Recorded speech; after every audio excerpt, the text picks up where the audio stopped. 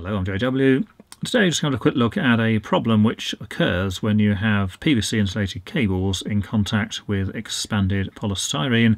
And in this particular case, this is expanded polystyrene beads which have been put into the walls as cavity insulation. Now I've got a picture here of the installation as it originally was, and we can see there that we've got the electricity meter and the cutout there.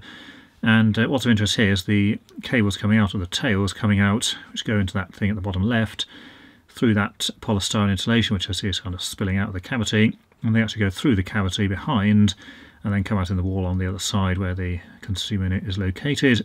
And this was actually an EICR which I did some time ago, and this was one of these things which needed some further investigation because the tails here are only 16 millimeters squared. That may be okay depending on what the rating of that main fuse is. Because if it's 100 amps it's not going to be appropriate, but if it's a 60 or something then it probably is. And then of course the presence of the insulation has two effects, one of which is the fact that the cable rating is going to be decreased, because if you put cables in insulation the amount of heat they can dissipate is dramatically reduced, and therefore the current capacity is reduced as well. And then the other problem is that polystyrene, or expanded polystyrene, reacts with PVC insulation, causing it to degrade. This is the cable from that installation after it's been pulled out of the cavity, and it's not terribly damaged, but we can see on this red piece here that there's various black spots there, which is where the beads of polystyrene has reacted with the outer covering of this cable. Now if we zoom in there, we just see that on the outside covering there. So this isn't particularly badly damaged, but as we can see it does kind of scratch off of there, but each one of these black spots is where one of those expanded polystyrene beads has started to degrade the insulation of the cable, and there's quite a big section of it around that side. Have a look at some of the other areas. There's again another bit here where it was obviously in contact with that insulation, and the same is applying on the black, although of course it's a black polystyrene bit so it's not as obviously visible on that. There's another bit of the cable, and we can see the same effect here with the black spots all over. So it does scratch off if you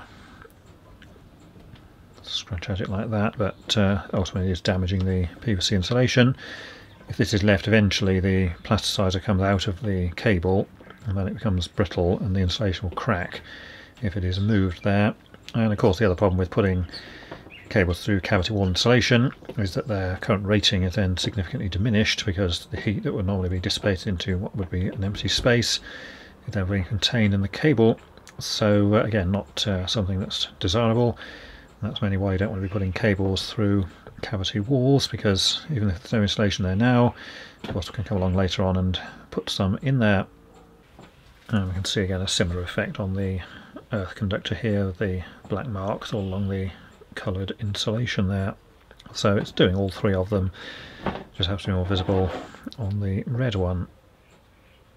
So as we saw there, the cables aren't desperately well damaged, but certainly there is evidence of the polystyrene starting to react with the outer PVC covering. The cables here I think have been installed since the building was constructed, that's sort of 40 odd years ago, and of course the wall insulation was added far more recently, probably only 2 or 3 years ago, so it hasn't had a huge amount of time to do that. And subsequent to changing all this here, turns out that the main fuse was actually a 60 amp version, so those particular sizes of cable would be okay. However, of course they're not okay because they're actually going through the insulation there. And here's a picture of the end result when all of that's been replaced. What we've actually got here now are 25mm squared cables going in, and that's primarily so that in the future some additional equipment is fitted, such as electric car charger or whatever. They're also the correct size for that. And also note that they don't go through the cavity in the wall insulation anymore. There's now a duct or pipe been put through the wall, so they're going straight through there into the other side and therefore not going via the insulation. And the white sealant on the end is a fire sealant, so it's one of these intumescent things, so that in the event of a fire it will swell up and puff up and stop the smoke and flames going through.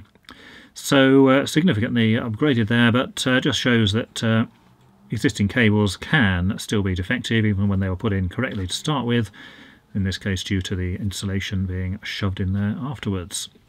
So that's it for this video, and until next time, thanks for watching.